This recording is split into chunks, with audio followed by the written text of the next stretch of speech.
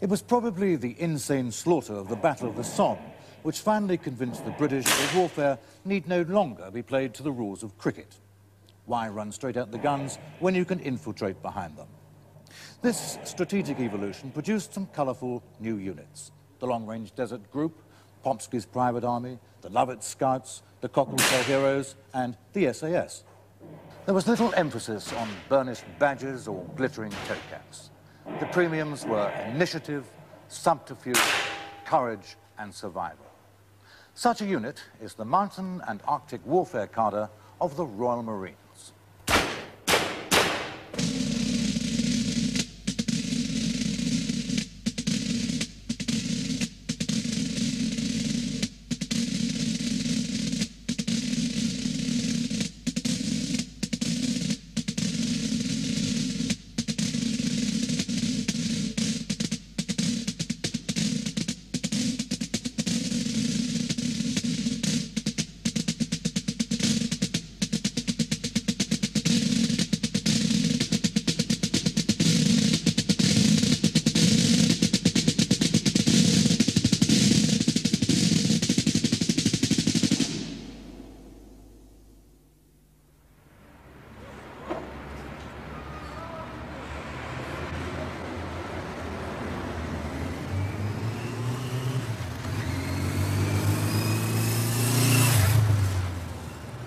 It must be conceded that Captain John Lear's arrival at his office is hardly an exercise in stealth.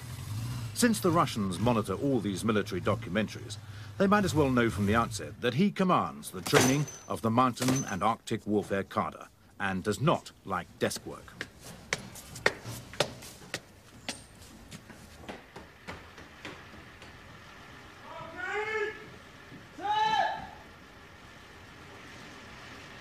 Equally, Sergeant Mac McLean's arrival, like some spin-off from the Tour de France, is evidence of the unit's informality rather than some gullible disguise. He hates desk work also. Their headquarters in Plymouth is immediately opposite the intelligence section. Here too there appears to be an expedient solution to the tedium of paperwork.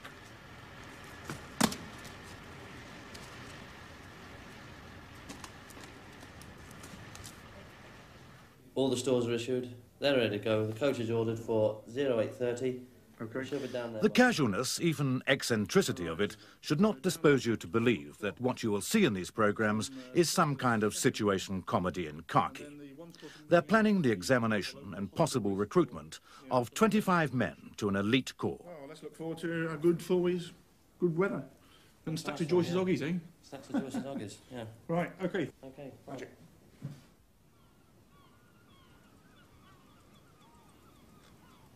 Their initiation starts here, in a village near Land's End. For some, swiftly, it will also be Journey's End. The standards are quite uncompromising, and there will be many days and nights when this command post, in retrospect, will seem like Claridge's. Thompson, no mail for you today. Thanks. Tom.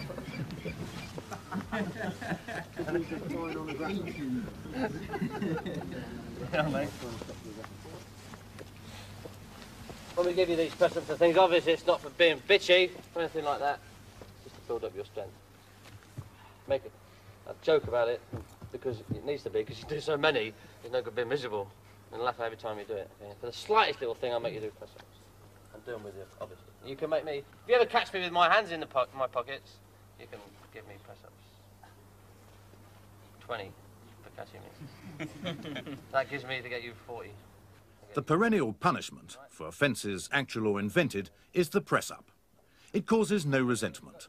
All are volunteers, men and officers from every branch of the Royal Marines, from the Special Boat Squadron, the Dutch Marines, and from the Australian SAS.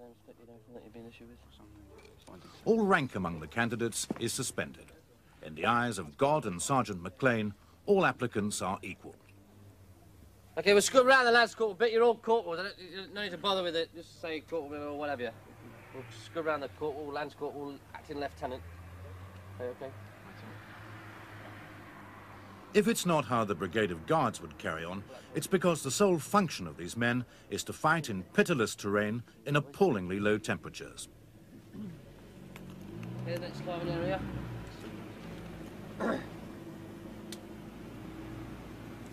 Is it? Aldrin Cove.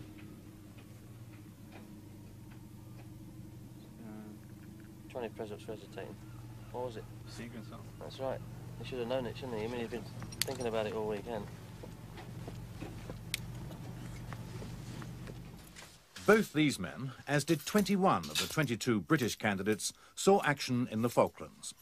While here that experience now counts for nothing, there are certainly no rules about them being opinionated.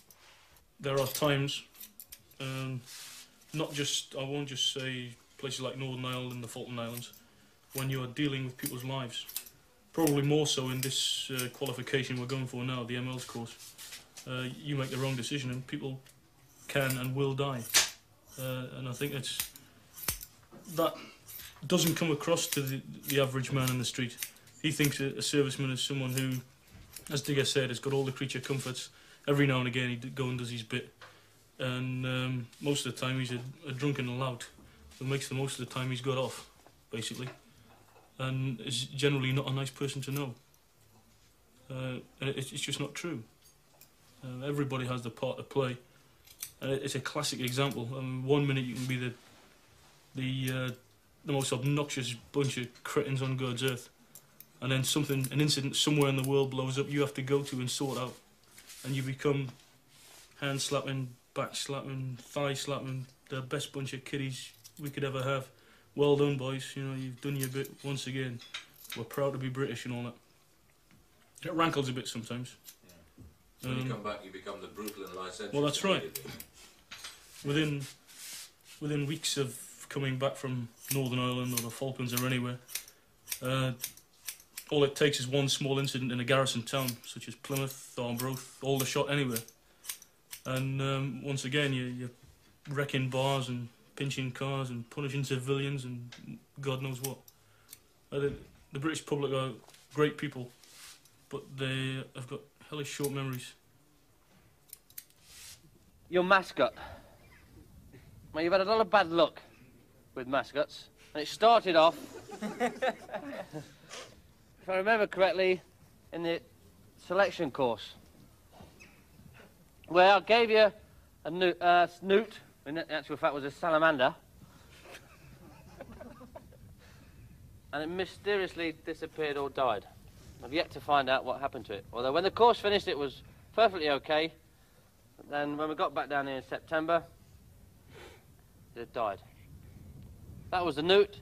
Then I gave you a frog, which didn't even have a name, because you only had it 2 hours, and that died. Then we had a black beetle, which I do believe last Saturday someone ate. I'm determined that you should have a mascot. So what I've done, at great expense, is got you a peregrine falcon. The reason I've got this type of bird is because it needs to be tough, because all the mascots in the past have died under your care.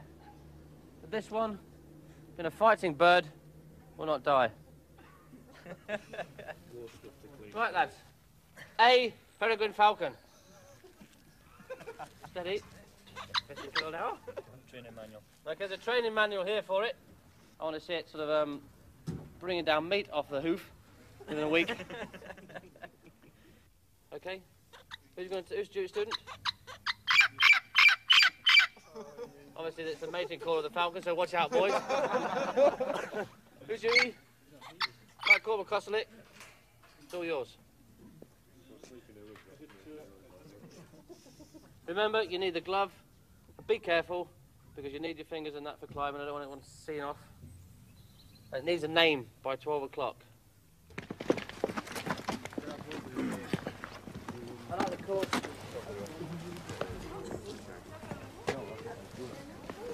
Are you happy with it? Hey? Oh, yeah, you don't look. By the left, that's a right Congo expression, that is. Six of order is put the marks and then by the left if you're going to left wheel, by the right if you're going to right wheel.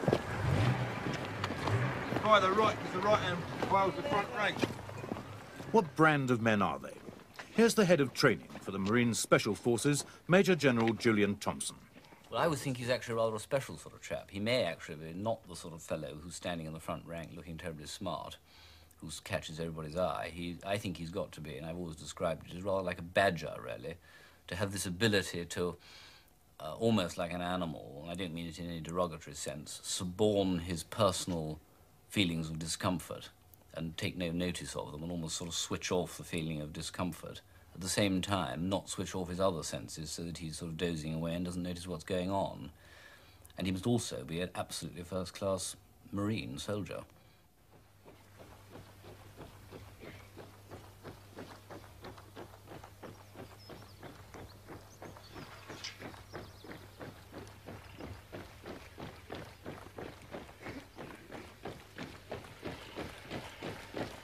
All right, when I say go, when I see the last man down in the transport, stand by, go!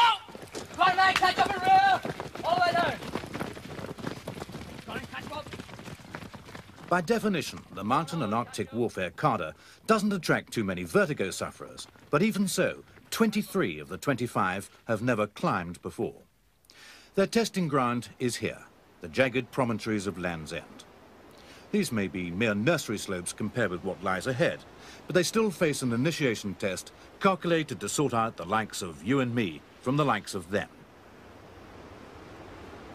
Okay, lads, what we're going to do this afternoon now is the thing that you've all been psyched up for all week, is the Land's End long jump. And really, there is nothing to it, nothing to get exaggerated about. We used to do it as part of the cliff top run. We used to run down from Logan's Rock, right round here in running kit, just the first bloke across jumped it and everybody followed the leader. If you do, by some chance, miss, Sergeant Brown will catch you, that's what he's there for.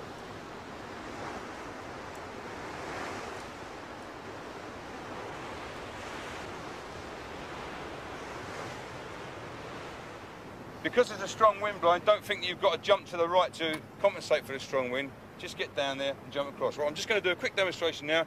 To prove how confident I am, I won't use any harness. All right, just to show you how easy it is. But for you, because you're students, you'll be roped on. Okay. This is the start position. Stand on here. Get your bottle in your hand, your heart in your mouth, and just take a flying leap out. And that's all there is to it. Aim to get your feet on about this pancake here. And you'll get on it quite easily. All right, any questions? I'll have your belay, dear. Take coils in your hand. No, good positive movement when you go. When you're ready. Smaller coils than that. Aye. Go on, don't hang about. The longer you hang about, the harder it'll be. As soon as you're ready, just go. Go on, go for it. Go for it. Go on.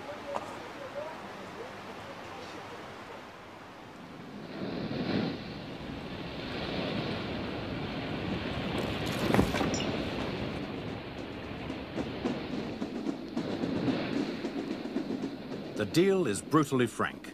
It is to establish nerve. They either leap the gap 270 feet above the rocks, or their new career stops right here.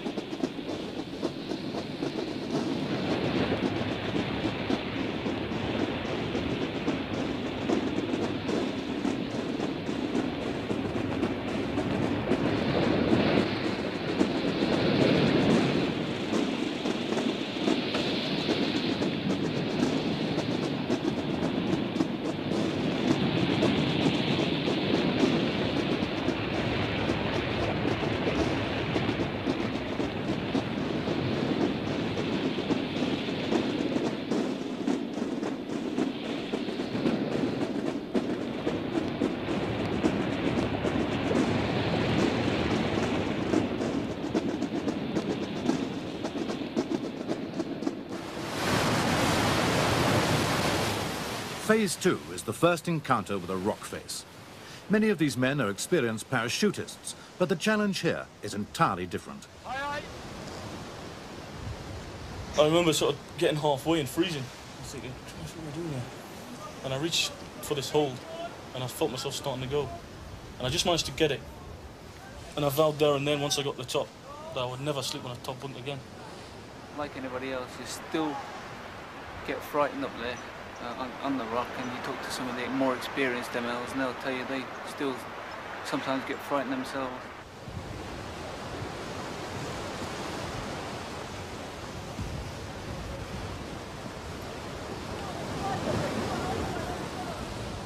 What do you think of the climbing? Do you have any problems? Yeah. I fell off the demo route the first time. You fell off the demonstration route you were doing? Yes, sir. Not the demo route. That's something different which will fall off at a later stage. What have you done this morning so far? The top hats are over there. Okay, what do you think of that? It was quite difficult on the actual overhang. How do you feel about it? You shit yourself? Oh. Okay, good. Well, I'll be talking to you some other time as well. I guarantee I'll be watching you a lot. All right?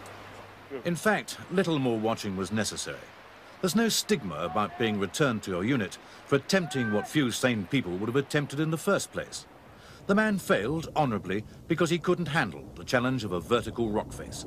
He wasn't alone in that. Basically, because we're climbing the day at Besigren, and I felt uneasy all the climbs, the 2 climbs that I did at Besigren. I didn't feel at all at ease on them. And we did Commando Ridge, and I started to get a bit terrified in Commando Ridge. And I thought about it at night, and I thought, well, the climbing wasn't for me, and I didn't want to do it. So I come up, I seen Sam McLean in the morning, and asked to be removed off the course. And then he told me no, and think about it. And I thought about it more and more, and the more I thought about it, the more I was scared to go back on the rock. And then he took me away, and he took me on some problems. He started me off on the problems again, going back to square one again, just starting off. We come up on the problems. At the end of the day, I felt really great. I got my confidence back in myself, and then climbing on the rock. So I decided to change my mind, stay on the course. I think I've done it now. I think that I'll be able to go and I'll be able to climb the rock now. It takes a lot of courage, though, to also admit that you don't want to do it. That was the biggest part, was admitting that I didn't want to do it. I didn't want to do that, but I felt that I had to. Next week, we'll put him with either myself or Sergeant Major, and we'll nurse him through, probably not quite so fast as the other people, until we think that he's got his confidence then. And towards the end of the week, we'll start giving him more exposure when his confidence comes, and we'll know when it does or not. And I think probably it'll be okay, no problem at all. But there was a problem. He didn't make it either. The criteria at this stage are absolute. A harsh decision now can save lives later. On the 5th day, a 3rd man failed, the candidate from the Australian SAS. The 3rd person didn't attend the selection course. He's come from a faraway country. But once again, I think it's his major problem is his physical fitness, his medical fitness, and his mental fitness, his mental attitude towards it. I think he could do it if he wanted to, and if he'd been a bit fitter, he'd have no problems at all. I don't know how much he's using his medical problems as an excuse to get off the course, but he has used it. He said that he has got problems, so tomorrow obviously I'm going to have to make some rather quick telephone calls to some fairly senior people and see what's going to be done about him. At the end of the week, and each week thereafter throughout this preliminary 9-month course, senior members of the Cadre assess each man's progress. It's perhaps as well that the candidates can't sue for slander. Craig. Abseiling, he wanted me to allow him to take 20 feet of slack and then jump out the chopper because he wasn't getting a good start off. We're thinking of electing him the most ugly man of the ML2 schools.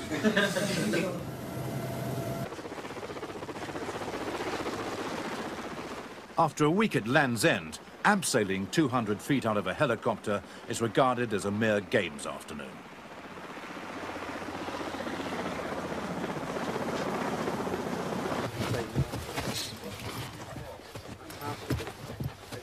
You're now training to be instructor. You'll have to show a bad example, okay? 20. Admonishments are frequent. The most punitive punishment remains the press-up. You should know this from being at Lumsden. 20 sit-ups. What is this? Legion, eh? That's not part of your uniform. 20. There's no barrack square bawling. It's all done with almost courteous restraint. Did it? Oh, Oh, have you all got your piece of rope in your pocket? Yeah. Right, stand up, tie a dick's knot. How many press-ups do you want if we haven't got our rope? Oh, I'll have 40 sit-ups at you then.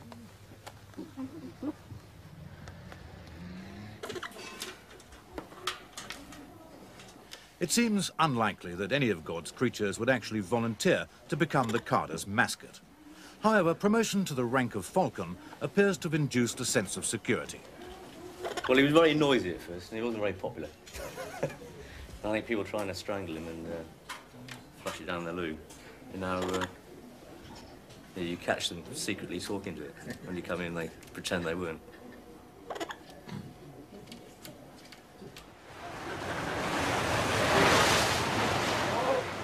Penny Pool, at other times, is a Cornish beauty spot well known to poets and artists. The only artistry demanded of a Marine commando here is that he should traverse this Atlantic cauldron without falling in.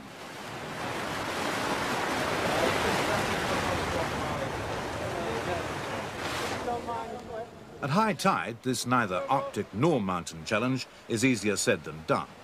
For some, with heavy seas pounding through the gap, the limit of ambition is to hang on. There are two people standing around there for these big coppers. I don't want anybody going in there.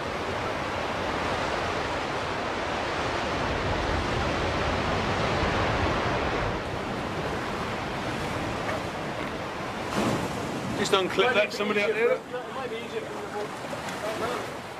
For Corporal Grant, hanging on is both agonising and essential for survival. His right shoulder has been torn completely from its socket.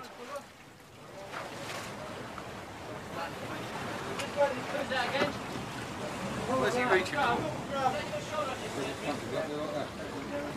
Where's the dog? Get that rope, somebody, get that rope.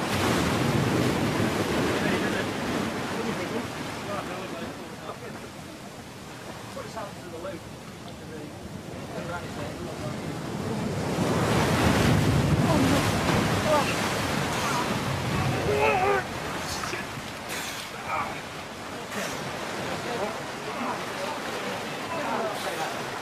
Stand a bit on, stand a bit. Take him.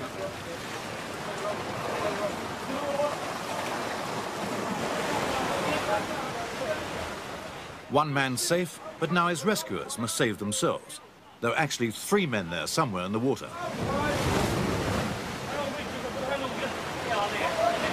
Bring the bell stretcher down, will you? Bell stretcher!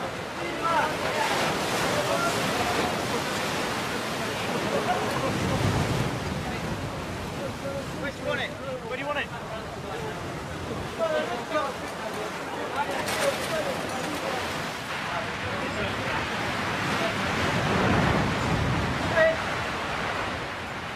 Last man out, and lucky. If that wave had been as massive as the last, his next stop could well have been in the neighbourhood of Boston, Massachusetts.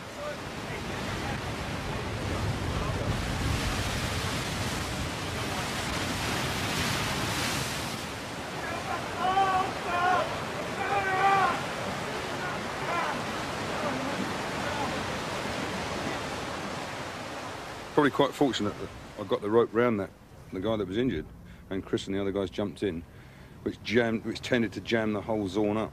I think if just the two of us had been swilling around in there, we might well have got swept out and off the ledge. And especially the guy with the injured arm, there was no way he'd have got out. Cadre. Make a good rope, Tim, will you?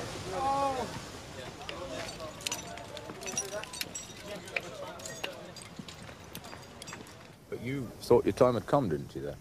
Yeah, I did for a while. I was in that cave, yeah.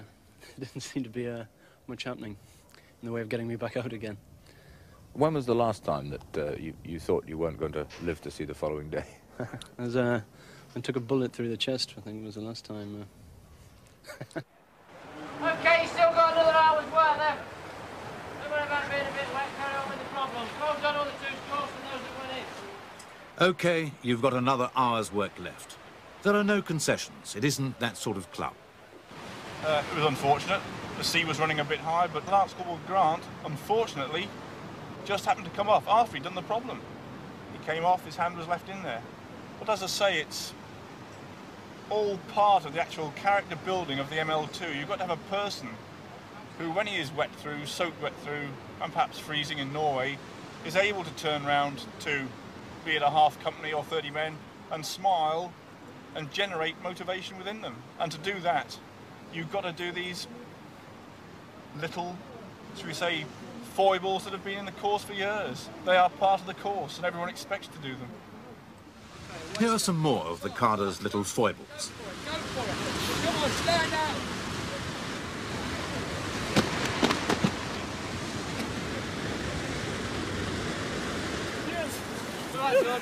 Not the old rope trick. Everybody knows the rope trick. They're expected to climb anything set before them. In this case, a traverse of the sea wall at Sennen Cove.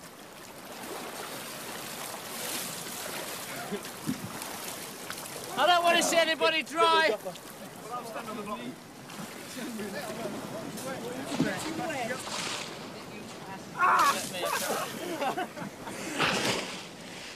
To the Queen's enemies, perhaps even to the Queen herself, the horseplay must seem dangerously close to anarchy. Get him! What military system is it which permits a sergeant to be roughhoused by his men? Okay, now you there.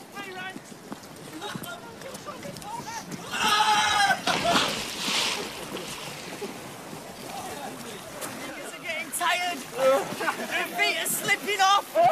The winds are coming. Next, they steal the keys of the instructor's transport. When you're tying off, just prior to going in the oven. Okay, that's good. Sorry, lads.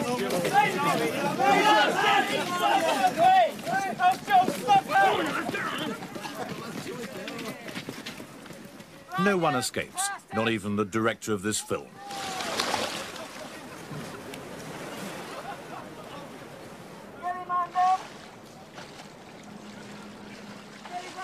But the skylarking can be switched off in an instant. Sunset heralds the next stage in the curriculum. After just 1 month on course, they take to scaling cliffs in darkness. Right, what I want to do now is confirm with you again the climbs you're actually going to do. Corporal Dale, you're on corner climb. Corporal Mills, staircase. Corporal Craig, corner climb. Lieutenant Smith, banana flakes. Yes. And Corporal Nash, main face. You sure you're up to it, Nash? Okay, and on completion of this brief, what I want is no smoking, no talking, and no lights. Is that understood?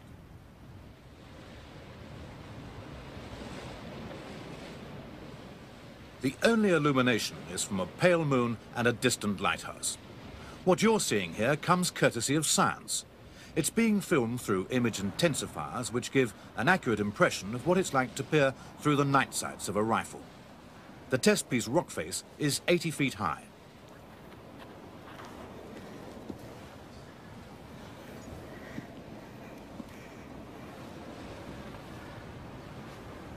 Really scary up here if you don't think about it.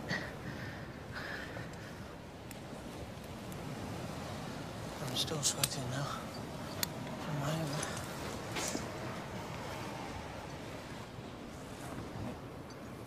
Get a bit of running emplacements coming down this thing. I'm doing going up some of the rocks.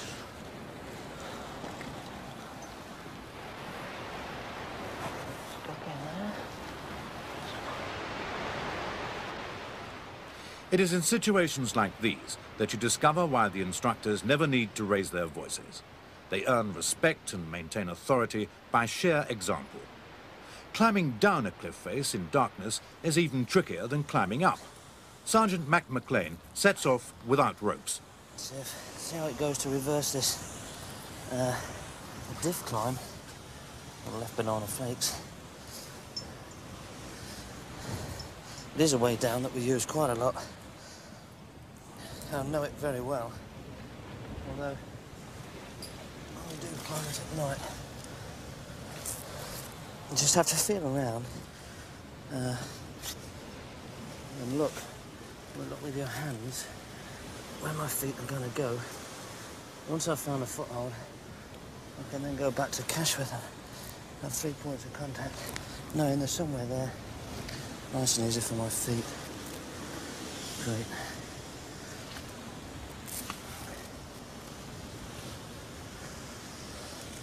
It's a case of testing all the holes in the normal way. Bit of a stretch there, but not bad.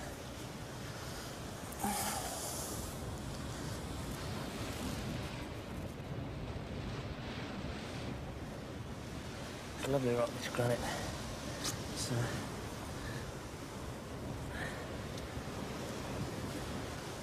what I have to do is work my way down the outside of this rib here.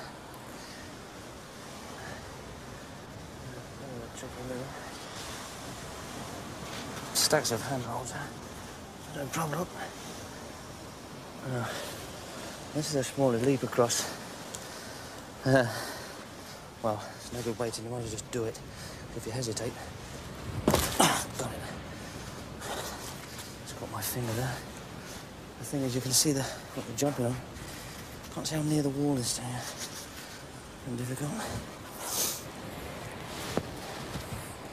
To alleviate the anxiety of next of kin, the trainees do have the benefit of ropes.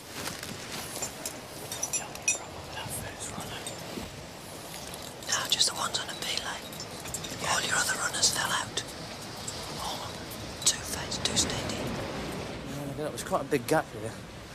When you get to this part of the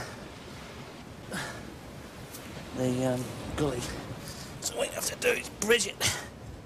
Like so. It's quite easy coming down, but it's slippy. Got a bit of waterfall coming down here at the moment. That's the case. These are the normal techniques in the field now. Nice handholds, one of them. If you don't have somewhere to put the feet, and just climb it as you would during the day, really. Let's see if I'm going to make that move there. I have to move around a bit. Things try not to scramble.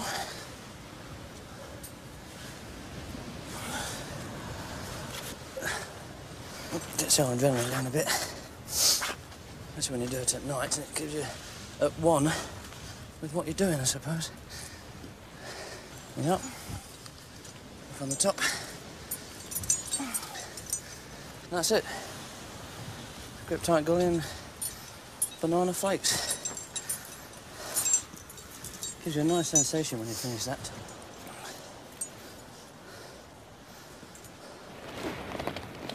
McLean is safely back up, and so, without a scratch, are all his pupils. But these are only the foothills of an Everest of training. From the cliffs of Cornwall, they now move on to an altogether different challenge in the bleak terrain of the Hebrides. There, they were set out to prove that there can be life after Egon Ronay. It's about survival behind the lines, and it's not for the squeamish.